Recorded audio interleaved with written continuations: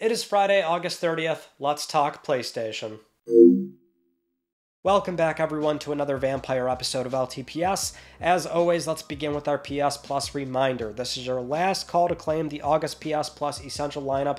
Claim those games before they go away. This coming Tuesday on the 3rd, it's going to change over to Harry Potter Quidditch Champions, MLB The Show 24, and Little Nightmares 2, all PS4, PS5. This lineup, I think, is okay. The problem here is that while it is good to have Quidditch Champions launching right into Essential, that's a day one launch for PS Plus, you know, the kind of property where if you care about it, then great. If not, then it's sort of an immediate write-off, which goes into MLB The Show. I will complain about this every single time this happens. We should not be putting annual sports games on Essential. Sports games are the kind of titles where you either love them and play them and typically buy them every year, right when they come out, or if you didn't buy it, it's because you don't care for sports games. They're an immediate write-off, and therefore this is a slot in Essential that is worthless to you. So I can't really get behind that. With that said, Little Nightmares 2, absolute banger. Those games are always super fun and also very creepy and not overly scary or anything like that. I think they're just a great game to, you know, turn the lights off and just have some spooky vibes for the night. So Little Nightmares 2 is a very good pick for Essential. Now, before we get into our main news stories, I just had to mention this real quick because this happened like 30 minutes ago before I filmed this, so I'm not sure if this will stick around by the time you're watching this, but Final Fantasy XVI on PSN is now showing up as a part of the PS Plus game catalog, and it does work. You can do this on console. It doesn't show up from the mobile app. That's a big caveat right now, but on PlayStation 5, you can download the game with a PS Plus Extra subscription, download it, launch it, play it, load your save file. It worked for me without having to keep the disc inserted in the console, so it very much does work. Clearly, this is outside of when the catalog would be updated for, we assume, mid-September. That's typically when they do this. So we're not sure what's going on there. I mean, we're in this spot where the game is going to PC very soon. There's also rumors about an Xbox port finally coming out as well. So if Square is in the spot where they just really want to start taking checks from anywhere, get it on subscription, get it on, you know, PC and Xbox, if they can, you know, start doing all these things, they'll probably do them as soon as they can. So I'm sure Sony would be the one to also happily give them another round of cash, or maybe it was already part of the original deal to get the game on Extra after, you know, a certain amount of time. So in that case, if it doesn't work right now, maybe that means the game will show up in the next 2 or so weeks. Anyway, moving on to our first proper news story, which is the PlayStation Accessories app now launched on Windows, which was actually just an update of the existing application where it was only for updating firmware on the DualSense. So that, like, kind of useless to a degree Windows application is now primarily for the DualSense Edge, because that's what this was for. So if you have an Edge controller on PlayStation 5, you can now use that on Windows, and you can get the full suite of features on PS5 on Windows, where you can start editing and setting up custom profiles, adjust the dead zones, sensitivity of the sticks, the triggers, things like that. So you can really get a lot more mileage out of the Edge on Windows finally, which was, I think, a long time coming. It's kind of weird that Sony's doing this in a way where it's like all these separate applications now, where you've got the separate Edge, well, they call it accessories, but it's the Edge application for now, the PSVR 2 app. We're still wondering when or if they'll ever do their own launcher. It seems like you would think down the road you want to just consolidate all these things into one app that can also be this sort of gateway for any sort of PC owners that, let's say they buy an Edge or just a PSVR 2, you want them to be able to launch this app and see all these separate options and sort of advertisements, obviously, for other PlayStation hardware and accessories. I assume that's maybe what they're planning on doing long term, but in the here and now, you can get more mileage out of the Edge on Windows. All right, moving on to some Astro Bot news. We are officially 1 week away from the game coming out. Very exciting stuff. And we can also say that the press now finally has access to the game. They're playing it right now, and the embargo is set for the 5th. So 1 day before the game comes out. I believe they just got the codes. That's what we're hearing, which is a little unusual, just in the sense that that's kind of a short window to play the game and then do a write-up or video coverage to meet embargo. Now, obviously, Astro Bot is not the kind of game where it's like massive. It's not a Ragnarok or a Horizon, Last of Us. Sony, in those cases, usually gives those games out like a month plus in advance, so that's a lot of time to, thoroughly go at your own pace and play the game comfortably. So here, a little unusual despite Astro even being a shorter game. Not sure if that's really reflective of anything. I'm not really concerned about the game's quality, but just thought that was worth noting. But what we can mention is a very interesting interview that popped up from MinMax, where Ben Hansen was speaking with Team Asobi's creative director, Nicolas Duché, for a 176 rapid-fire question interview. So I implore you to watch the whole thing. It was really funny to go through and see all those Spitfire questions come out, but we'll cherry pick some of the cool ones out here. So we do have a confirmed number for Team Asobi in terms of how many people are on the team, which is 65. So that's the exact number, and we're also hearing that 3 or 4 of them were from the original Ape Escape team as well. So long-standing employees from Japan Studio back in the day. They also want to hear from PC players for anybody that does want a PC release. So if you want that, be vocal. We again have the number of over 150 VIP bots and cameos. There's also new songs in the game in there that Nicholas says are probably not going to be as catchy as the GPU Jungle track. So maybe a bit disappointing there. And then when Mark Cerny played the game, he put down the controller and said, "Now this is a game." That was the big headline from this week with Astro, is that when Mark Cerny played it, he just had this sort of coming-of-age satisfaction, put the game down, had a Frank Reynolds moment. Now this is a game. So that was interesting to hear. Very funny. We actually also see the trophy list now published on PSN as well, which some are looking at, and the Platinum does say something along the lines of like, you've done a great job and we'll see you in Astro's next adventure, which is maybe just a little coy thing to put out. I don't think that necessarily confirms, oh, Astro Bot sequel, it's for sure coming, but they've obviously been using Astro for a while, so I think we could reasonably see Astro come back, especially if this game does do quite well. Another headline from this week was how Crash is going to make another cameo appearance in the game, despite the ABK acquisition and everything, which I think is not really a huge deal considering, they already got it in there to begin with. So depending on the timeline here, and even with Microsoft being very reciprocal nowadays anyway with shipping on competing platforms, I mean, I don't really think that's as big of a headline as some are making it out to be, but there's 150 in there, some being very obscure, so I can't wait to dive in and play the game. I mean, I'm not sure if I'll do like a full playthrough upload of it, but I'm very much going to record my playthrough and I'll figure out what kind of upload we'll do. Maybe something similar to Astro's Playroom, where it's more of a Platinum Run style video. So I'll be having a very fun weekend when that game comes out, because that's pretty much all I'll be doing. Next up, let's talk about LEGO Horizon Adventures, where we still don't have a confirmed release date just yet, but what we do have is PlayStation's homepage updated very briefly to show a November 14th release, and then quickly taken down. And this did happen before the Nintendo Indie World and Partner Direct, so at least in that moment, a lot of people thought, okay, maybe Sony's going to be a bit bold here and confirm the release date for a PS Studios game at the Direct because it's getting a Switch version, which that Direct came and went. It did show up during the actual live stream. I don't even think they brought new footage. It was the same trailer from before, but that did not have the release date. So we're not sure what's going on. I guess this ties in more with our next news story, so we'll just go right into that, which is the rumor of an upcoming State of Play, and that also kind of folds right into the other thing we talked about just yesterday, which is the PlayStation 5 Pro.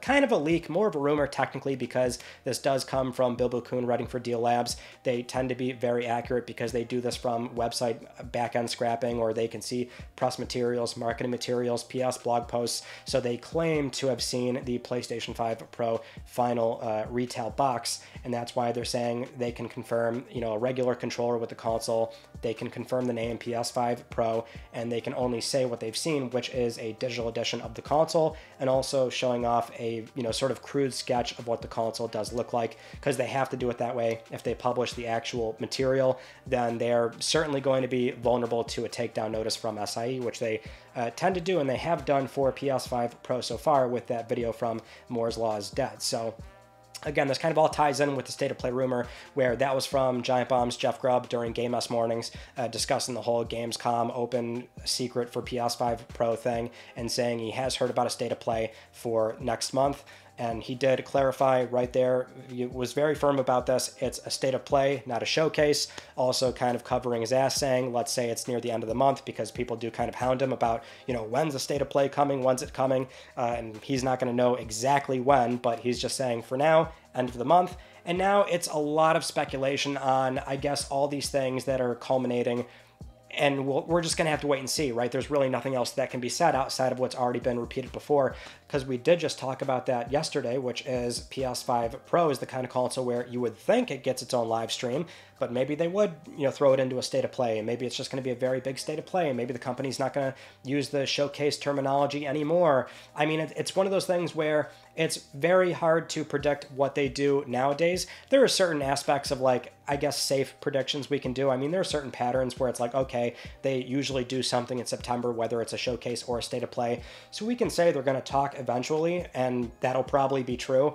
But pinning down exactly when they're going to do things, how they're going to do it, especially when our only other example for a mid-cycle update is PS4 Pro, and that was from a very different time with the company as well. It's hard to say for certain what's going to end up happening. So we know they're going to talk about something soon, confirm PS5 Pro, and also the LEGO Horizon release date, among other things. So there's that. And then also the other obvious elephant in the room here, which is other just sort of brand new announcements, which we are due for, right? Like when Sucker Punch finally going to talk about the Tsushima sequel and various other first-party teams if they're ready to show something or tease something. This kind of dials back to what I've tried to analyze before, which it does seem quite apparent that the company's in a place where for a lot of the first-party teams and those single-player titles where people are really, beating at the door for, they want to announce sooner to when they know they feel comfortable about hitting a release window. So I think that's where we're at.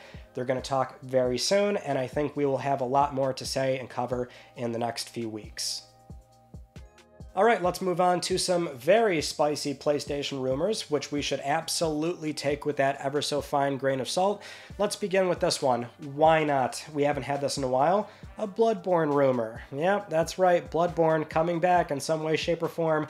This one comes from Daniel RPK, so this name has popped up a few times the past year or so, where, again, they're like some sort of well-known movie leaker, Marvel leaker. They always paywall this stuff behind their Patreon, so occasionally they have this stuff with video games as well. So recently they mentioned that there is a new Bloodborne game project that's in development. They're not sure if it's a sequel or a remaster, but that did pop up recently as well. What I keep hearing with Daniel RPK, because again, I don't really follow movies like that, and that's primarily what they do. Their mileage there is like 50-50, so it's like sometimes they do land the stuff, sometimes they don't, but I guess they kind of run with whatever because they do paywall it, so there's always that sort of, I guess, angle to consider is like, okay, maybe they just try to put stuff up there to encourage more people joining their Patreon. So I don't really want to get in the weeds of if that is what's going on, because I don't really know them that well. But Bloodborne, it's, I guess, one of those things where we always get rumors that pop up very frequently. At least on this channel, we tend to ignore most of them. That's a, I guess, semi-bigger name that's now throwing their hat into the ring of Bloodborne being a thing that's in existence. Would Daniel be privy to that? I'm inclined to say no, probably not, but I guess we'll see. Moving on to our next rumor about Jason Blundell and the secret team at SIE, where they're not really a secret team because we do know they exist. This kind of dials back to when Jason left Deviation. Well, this would have been 2 years ago now at this point, nearly 2 years ago. Then Deviation had like 90% layoffs shortly after, because we then knew that SIE canceled their game with Deviation. Deviation being a new studio, they just lost all their funding, so they had mass layoffs. Then they scaled back up because it seemed like maybe they did find another publishing partner, but eventually they did somewhat recently close, and that's where we heard more and more about Jason Blundell actually being at SIE with JC, and that's kind of how we found out about the whole thing. We don't know for certain exactly how long he's been at SIE, but this goes into the rumor where this is coming from Glitching Queen, a 2K Games creator and Call of Duty content creator, where they put out this tweet recently saying that Jason Blundell's new studio at SIE is partnered up with Bungie, and it's an action game set in a brand new science fantasy universe. Now, they don't actually clarify that this is, say, the Gummy Bears project or anything, because we did touch on that briefly when the whole Bungie fiasco happened a few weeks ago, and that the timeline does not really line up there, at least for that particular project. Obviously, SIE did bring on Bungie at that point when Jason was well, that would have been, again, September 2022. Bungie was properly in-house at that point, but they were still completely independent and operating independently as well. So I guess partnering up, it depends on what that could mean exactly, if this is maybe a separate project that is still different from the Gummy Bears team, because that's what that's at least what I think, right? The timeline just simply does not match up with Jason, say, taking on the Gummy Bears project. It sounds like that's a completely new thing that happened somewhat recently as a part of, Bungie's financial turmoil and SIE stepping in. But at least based on the phrasing, I guess that's where there's some plausibility on, like, oh, that's what Jason's up to right now. Although I will say I'm very surprised that this rumor gained so much traction when the source is, somebody that most people probably have not heard of or don't know their track record, and I certainly don't either. So I kind of thought this was not really going to blow up the way that it did. Not to say it got a ton of attention, but it's, I guess, plausible if it's more of a very ambiguous, oh, he's partnered up with Bungie, and that's kind of all they're saying right now. So we can't pin down any sort of validity to this, especially given this game is likely very far away, but we did have that pop up recently. I would safely expect, though, that this has nothing to do with the separate team that is, the Gummy Bears project. That's at least what I feel pretty confident in saying. Now, getting into our next rumor, this one is really blowing up in a way that I was not expecting at all, and that is Black Myth Wukong on PlayStation 5. Did Sony sign some kind of deal for this game or not to make it exclusive? We've had a lot of recent contradicting statements back and forth about, here's what I've heard, I've got a source here, and we can't exactly pin down what happened, but to recap you all on what has played out so far, we had Game Science update on their main site and explain why they're not shipping on Xbox Day 1, which was optimizing those versions of the game. Then we had 2 statements sent to Forbes from Microsoft on 2 separate occasions where they said the same thing, basically outlining that we can't comment on deals made by our competitors, which more or less says, oh, Sony made some kind of deal, but that doesn't really track with how Sony, typically does exclusivity arrangements where they advertise the game, they have marketing rights, they don't necessarily ever hide those things. It's just not how Sony has ever done that ever. So yesterday we had a report come out from Paul Tassi writing for Forbes where a source with knowledge of the situation said it's not a technical issue or some kind of memory leak, because we were hearing that's why the Xbox version was pushed back, but it is indeed some kind of exclusivity deal signed with Sony. Then IGN followed up on this, and they too cite a source corroborating what's been said to Forbes. So again, they think it's some kind of deal. But XDOS1S, they chimed in, doubling down on their source, saying it's not an exclusivity agreement. Then we also had Giant Bomb's Jeff Grubb recently during Game S Decides. He said it is also not an agreement that's in place with Sony. Very strange situation playing out where I can't remember a time where it was like this, where there's this back and forth on is there a deal or is there not, when almost always that's never really the issue because we always know if there is one because it's always out there in plain view. Like, my thoughts have not really changed on this because I can't see how it's not something where what's being said from Game Science is the reality. Because again, even if, let's say they didn't say that, they never put out that comment about, oh, we're optimizing the Xbox version, you can still just tell in plain view. The argument still holds here. Sony's not treating the game like an exclusive at all, and they're not going to just do that stuff for free. I mean, obviously they will enjoy the exclusivity if it's some sort of byproduct of, they're having problems with the other version, but, we see this with any sort of actual proper agreement where if, that'll come with marketing rights. So they'll advertise the game, they'll put it up on their YouTube channel, on the PS blog, always talk about it, have a proper marketing cycle and make PlayStation banners, and you'll see it say console exclusivity near the end of trailers. You'll have a little asterisk sometimes letting us know when that deal actually expires, and it's not even Sony. Nintendo and Microsoft will also make it very clear when they have some kind of deal, which is typically also going to be right in front of everybody. Microsoft, when they were doing Game Pass deals very frequently, those always barred PS Plus releases. They would never outline that, right? But it's something where that's what would always happen. It's so strange how Sony tends to always get this, like, again, it's like a reputation of them being the big bad exclusivity monster, as if they're constantly signing third-party games left and right when all three of them do it. Microsoft, certainly less so this generation, but they've actually had a handful of like smaller titles, I would say, because those do always align with like Game Pass launches as well. But there's a number of like sort of AA style games that have shipped on Game Pass first, and there wasn't even a PlayStation release on day one up until like maybe 6 months to a year after. So, I mean, it happens, right? I mean, it's not really a problem per se if Sony even did, but it's just a matter of they didn't do it this time around because there's simply nothing showing that they did it. It would be, honestly, I'd be very shocked if that was the case, right? Like, let's say the truth comes out, which I don't know how the truth comes out. I mean, they've never been in a position where they have to make some kind of public statement in a way to acknowledge or not acknowledge an exclusivity agreement. But yeah, it's just a very weird thing all around. I will say this though. Sometimes there are arrangements where the Xbox version will not launch in Southeast Asia or Japan. And maybe that's what's happening here, but it still doesn't really explain away why the game did not ship globally. So I don't know, it's weird. And I think for IGN and Forbes, they only said they had one source, so maybe they're not also trying to double check this to sort of solidify the information. It's just there's a process that takes place there to make sure you have the correct info. So the whole thing's very bizarre. I can't remember a time where this has happened when we have to figure out if the game is exclusive or not, when we have, I guess, enough things in plain view that tell us it's not. It was likely a byproduct of game science and them doing console versions and maybe having some issues with the Xbox ones.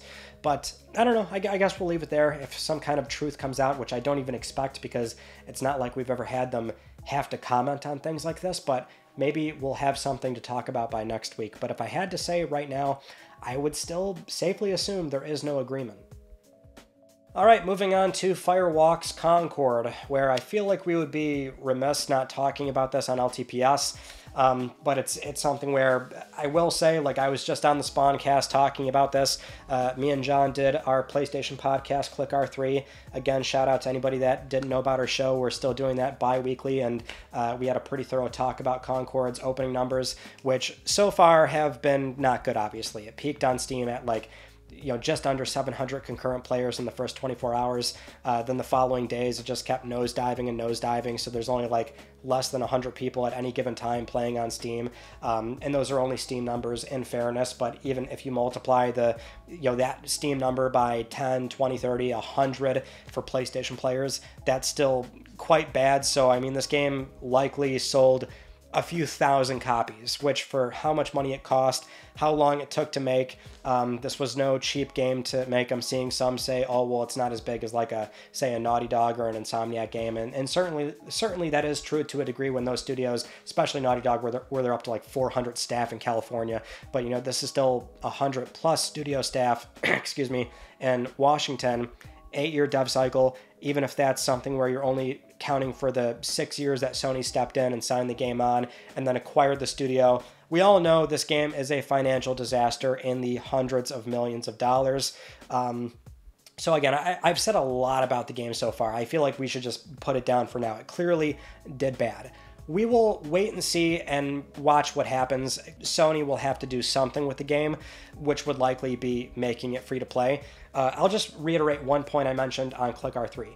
Making it free to play is, at this point in the game, not going to save it, because what it is fundamentally, the market has already rejected the game. That, the bland characters, the gameplay is just not up to snuff. Again, like, it's an inoffensive game. It's not bad by any stretch. It's technically a very sound game made by a talented studio, but this was just not the product. It was also the wrong time. So making it free to play is not going to help it, I would expect. It has to be something different, like completely different, reskinned, turn it into PvE, I don't know. But it's a matter of what will Sony do to navigate that? Will they bankroll some kind of long-term vision to maybe make the game work, or put it down after 6 months to a year, and that's the end of it? I don't know, but we'll keep watching Concord and see what plays out.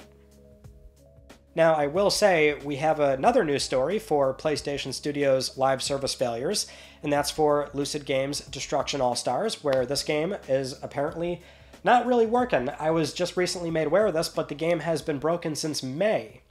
So I'm only finding out about it. I'm sure a lot of you probably are as well. But I did just check in, and it is something where you get an error code when you launch the game, right when you get into the main menu. But then you can get past that and start matchmaking. And then I sat there for like 9-10 minutes and could not get into a game. But I think that's probably because there is simply no player pool to matchmake with. But I guess what did happen a few months ago is that the game was completely broken and that you got multiple error codes even trying to matchmake. So that is seemingly gone, and maybe the game is working now.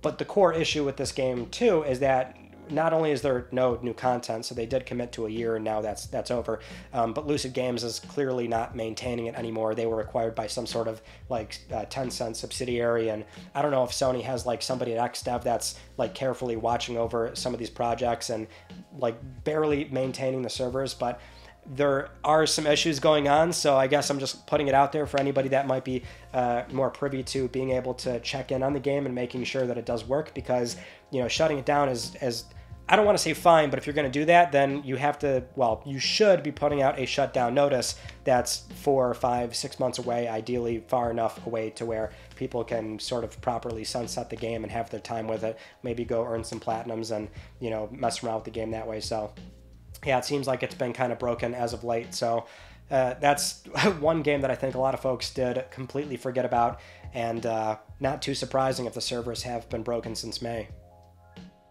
Now, as I mentioned earlier, Nintendo had their recent Direct where it was an Indie World and Partner Showcase, and as we often do when there's some kind of bigger live stream from either, you know, a Gamescom, a Jeff Keighley event, or Xbox or Nintendo, we'll usually recap all the PlayStation relevant announcements. So here's everything from that Direct that is pertinent to you, a PlayStation owner. So for the Indie World portion, we had Balatro, Friends of Jimbo. That's for PS4, PS5, available now. There is Neva. We got a confirmed date, October 15th, 2024, PlayStation 5.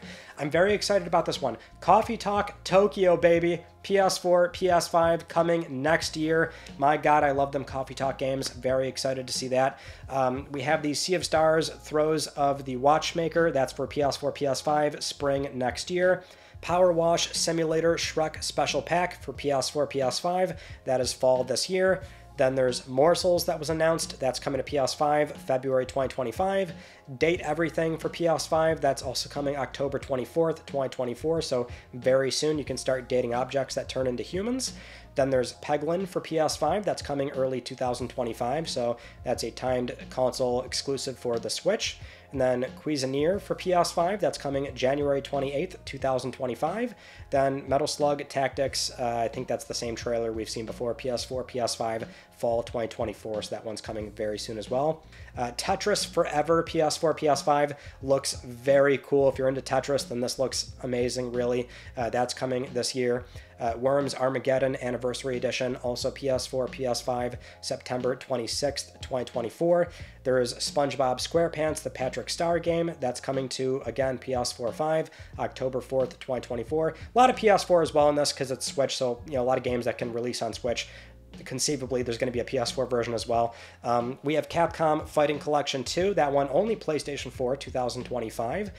The Marvel vs. Capcom Fighting Collection Arcade Classics, PS4, September 12th, 2024. I know a lot of people are very excited for those. Tellier Yumiya, The Alchemist of Memories and the Envisioned Land, PS4, PS5, early 2025.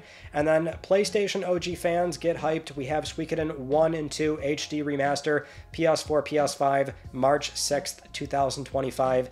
Definitely a big deal on that one. These Suikoden games, for any sort of physical game collectors, those games are very pricey. 2 is very pricey, I should say, so great to see those games come back. You love to see it.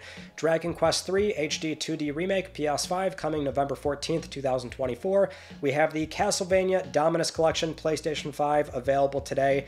Very excited for that as well. Those Castlevania games were stuck on DS for quite a bit, and it's just great to see them. All packaged up for like $25. Also, Limited Run has the physical on that. Tales of Grace's F Remastered, PS4, PS5, January 17th, 2025. Epic Mickey rebrushed PS4, PS5, September 24th, 2024. Tales of Shire, PS4, PS5, that's holiday this year. And then, of course, LEGO Horizon Adventures as well. Still holiday 2024. Again, no release date on that one, but that was most of the PlayStation relevant announcements for games that are like brand new coming up, because there were a bunch of existing games coming to Switch that were like already on PlayStation. But yeah, a lot of good software. Very happy about Coffee Talk and Suikoden. Man, that one was like, that was a jaw drop. I'm like, oh my god, Suikoden. That is crazy awesome. I'm still trying to get the physicals for that game, but every time I see it out in the wild, I'm just like, I don't know, man. Hard to justify. I guess it was good waiting. Maybe that will take a decent hit to the PS1 prices. Now, moving on to a very concerning news story about PlayStation 5 in Japan, where Sony is increasing the price of the console and accessories again. This would be the third time since launch where the console is going up in price. So, recently confirmed on the Japanese PlayStation blog, Sony says, and I quote here, "Given the recent challenging external environment, including the current fluctuations in the global economic situation and the impact it will have on our business, we have reached this decision." So, effective September 2nd, the price of PS5 consoles and accessories are going up. So for an example, PS5 disc consoles, where they were before 66,980 yen, or about $462 USD, it'll now be 79,980 yen, or about $552. PS5 digital going from 414 USD to 504 USD. The DualSense is going up to 11,480 yen, or about $79. PS Portal $241. PSVR 2 $621. And that sucks. That is absolutely brutal, even though it is because of the current global economy. And really the problem here is Japan, where the yen is like the weakest it's ever been in like 30-something years. It's really low right now. So when you account for inflation, PS5's MSRP back in 2020 was really not that bad at all. It was like the mid to high 300s in USD. So yeah, now they've had to bring it back up to like $500+, which it sucks. It really stings, especially for a marketplace where, you know, Japan historically has been moving away from consoles now. So this is not really going to help. We are hearing that, you know, on the ground floor in Japan, the consoles are already sold out now because this price goes into effect on the 2nd. So everyone kind of got in while the getting was good. But that's why the marketplace is so different now, because we're never going to see prior console cycles where all three can price down their machines aggressively by year 3, 4, 5. They want to get these things in as many people's hands as possible. But yeah, Japan is one marketplace where it's like, yeah, we got to bump this thing back up again, because this is like the third time. The other aspect of this, which is, I guess, worth mentioning, is Nintendo as well, where they're about to ship new hardware in Japan. I mean, that's a very big market for them. So there's been a lot of discussion on what kind of pricing they're going to have to do for this upcoming hardware, where it's almost surely not going to be $300. It's going to have to be more than what the existing Switch is right now, where they've not priced down that machine since 2017. Like, it's insane, right? All three of them are dealing with this, but we just know Sony is the quickest one to do something about it. So they did it here in Japan. Likely they are going to try and avoid increasing the price in other marketplaces where they have a higher volume, that being Europe and North America. So I'm not sure if we can say that's going to happen, but you know, yen was really the big problem here. It's been very, very low lately, so that was... It stings. It really does sting, especially seeing it in its home territory. Next up, let's talk about the PlayStation 3 exclusive Metal Gear Solid 4, where everyone is hoping this game is going to show up in the Volume 2 Anniversary Collection for Metal Gear Solid, and now we've got more very obvious implications that probably will happen. So recently we've had some press coverage for Metal Gear Solid Delta Snake Eater, and so IGN was speaking with Konami's producer Noriaki Akamura, and they were teasing Volume 2, where when they were asked about MGS4, they said, and I quote here, "We definitely are aware of the situation with MGS4. Unfortunately, we can't say too much at the moment, with Volume 1 containing MGS1 through 3, ... You can probably connect the dots. Right now, we are still internally concerned about what we should be doing for the future of the series, so sorry, we can't really reveal anything at the moment, but stay tuned." I don't think there's much more that really needs to be said, but what I will add here is that when this does happen, when it's confirmed, the internet is going to have a field day, headlines left and right. I can already see them. The game stuck on PS3 finally leaves, which, you know, it's something where I'll always advocate for games coming to modern platforms, having that, you know, updated availability. Not everybody wants to run out and buy a used PS3 and play it that way, or emulate it on PC. But there's always been this sort of sicko mindset I've had where it's like, oh, my beloved PlayStation 3, the game is not stuck there, it's right at home.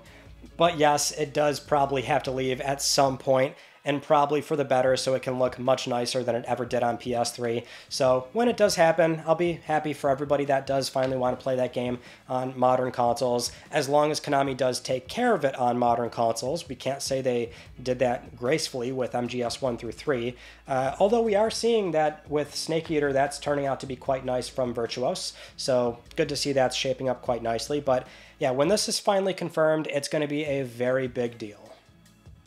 Moving on to our next story, we're a little bit late on this one, but still great news, which is the China Hero and India Hero project are doing quite well, because it seems like Sony is going to keep doing it. We've got the MENA Hero project announced as well, so Middle East, North Africa Hero project. Submissions are already open, so you can start applying if you live in any of these countries. That would be Saudi Arabia, the UAE, Bahrain, Iraq, Kuwait, Oman, Qatar, Jordan, Egypt, Morocco, or Tunisia.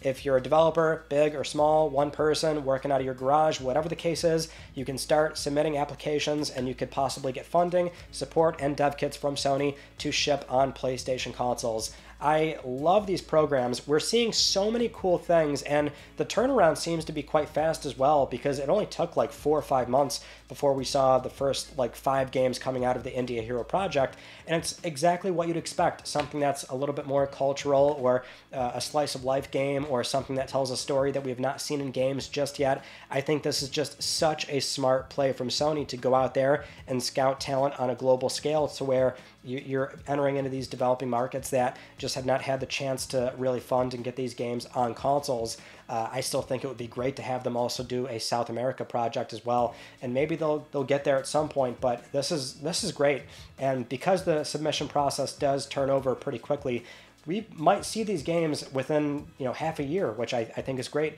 and I can't wait to see what comes out of this, because I think it's going to really run the gamut in terms of the kind of experiences we could see. I love this stuff, so I want to see more of it. Now, with all that said, it is time for Let's Talk Plus, the weekly Let's Talk PlayStation giveaway, where one of you can win a $10 PSN code. I would like to congratulate this viewer right here. I'll be contacting you very soon via email or X, and if you'd like to win a $10 PSN code, it is so simple. Follow the link down below, enter the Gleam giveaway, and supporting this channel a number of ways can gain you an entry, and I'll announce the winner next week, because I'm trying to help pay for your games. Those are all the stories from this past week that I wanted to talk about with you all, and we did a lot recently. We had a Concord talk on Sunday. Tuesday was a PS5 Pro discussion about 60 FPS and where the console kind of fits in the marketplace, and the announcement being soon. And then yesterday we had the breaking news about, yes, the announcement is soon. Here's a design of the PS5 Pro and all that stuff. So if you missed all those details, you can go check that stuff out. Coming up, we might have, again, 2 conversation topics, or maybe just something on Tuesday. Depends on how it works out from my end. But that, I think, is pretty much it. So that concludes this week's episode of Let's Talk PlayStation. I'm Ryan Benecki. Thank you all so much for talking with me, and I will see you all next Friday.